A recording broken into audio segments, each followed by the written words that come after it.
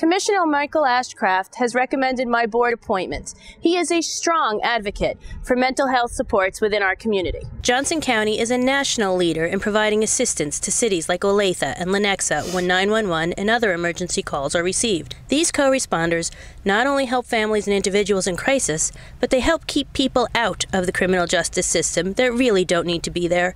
If you're interested in serving on the Mental Health Advisory Board or any of the boards and commissions in the county, please contact your commissioner or myself. The Johnson County Co-Responder Program is one of the many new innovative programs that we have introduced in Johnson County in the last 8 years.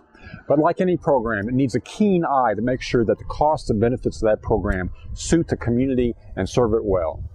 If you agree with me, I would appreciate your vote this year.